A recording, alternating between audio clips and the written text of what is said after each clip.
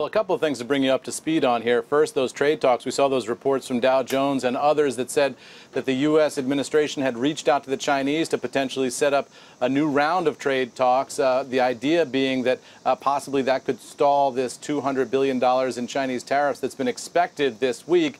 The White House not commenting on the record on those reports at this time. So we'll bring you up to speed as soon as they do say something about whether or not Steve Mnuchin, the Treasury Secretary, is going to Beijing or not.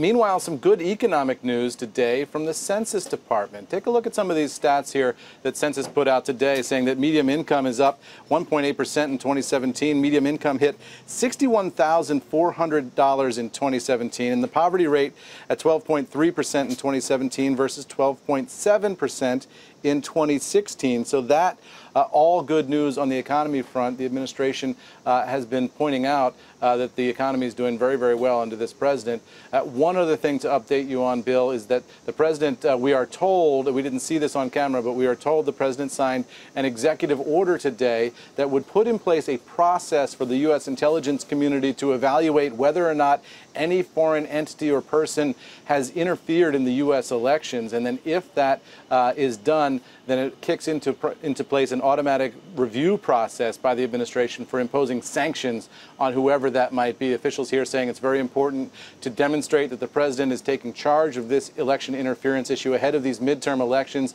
saying this is a very important priority for the president. So it sets up this automatic intelligence review, which is 45 days after the election, and then an automatic review if they find there was interference in the election, including things as basic as propaganda, then another 45 days for the administration to review whether or not to impose automatic sanctions at that point.